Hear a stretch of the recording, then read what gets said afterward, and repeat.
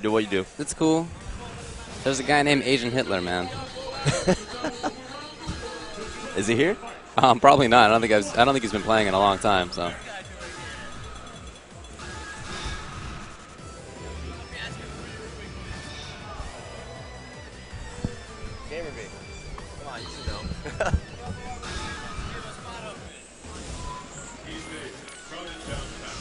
All right, and iFrank versus CCG Air. I think Air. I don't know how he did. He was just playing his KOF pool. Yeah, I don't know. I know he's been taking that game pretty seriously though. Yeah. Yeah, not a good range to jump from. Oh, sick! I like the evasion in the air. Yeah. It's one of Against Sakura's air.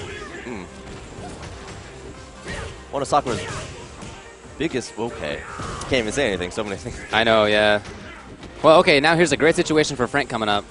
Oh, but he doesn't. I think he was trying to go low there, but it was just too close to the throw range.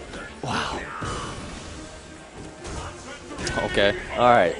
Yeah, like if you want to do an empty jump into a low, you either have to do it early so that they can't throw you in time or, like, not be in range for their throw, because 100% of everybody wakes up with throw in this game. Yeah, just a lot of really good, solid stuff from Air here.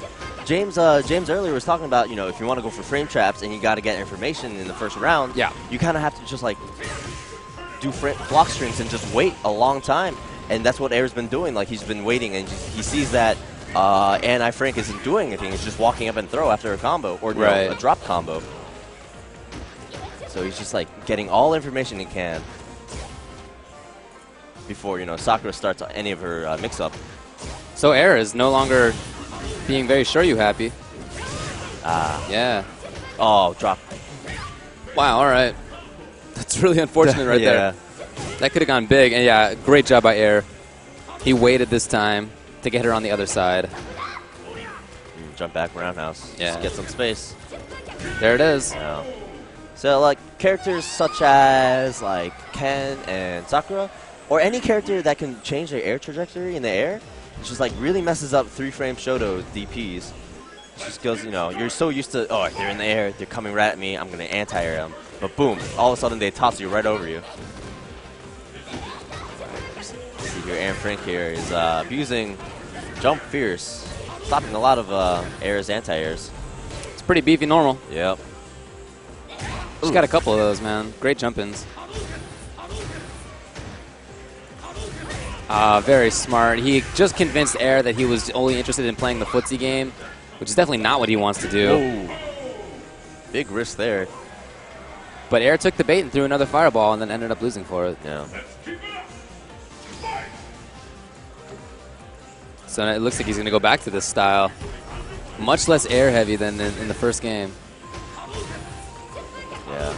And I've definitely noticed when Air plays, like, he quickly adapts to what the other, the play style. He's a really smart player. Yeah. Got a lot of respect for him.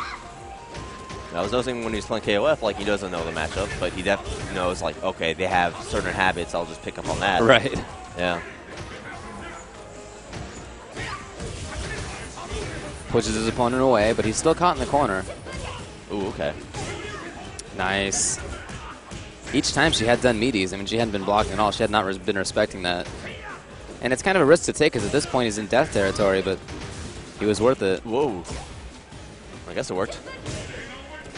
Going to the Crouching Fierce now pretty consistently, so that he doesn't have to deal with a whiffed DP. Yeah. Yeah, taking control. Oh, so nice. He had meter anyway. And Air's at match point. Yeah. Frank really trying to find something to do. A little bit late on that. Yeah, he's just making space. Like, he knows that and iFrank will jump at that range. So if he jumps back and tries to toss him, he still DPs him. Yeah, Air looks way more comfortable right now than he did at the start of this set. Yeah. Oh, so good. Well, okay. A little late. Or early. Both of them really, really trying to take control of that situation. Oh, so nice. That's punished.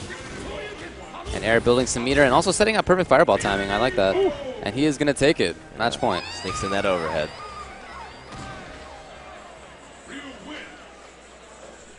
He's bouncing around. That's awesome. Yeah, if you guys don't know, like, I think you can see the ring. Yeah, like a little bit. Yeah, the ring that Jabali got for CEO, it's a real ring. It is a real wrestling ring. Yeah. So like it has padding on it. It's bouncy. Has the turnbuckles. It has that like foam cushion foam on it. It's weird. It's a weird feeling. Hey, did you do the thing where you like throw your back against the ropes and like see if it bounces you around? I was tempted. It does, right? It works. It works. It works. I was tempted to, but there's so much like expensive equipment on the stage, in the ring. I don't want to break Spooky's brand new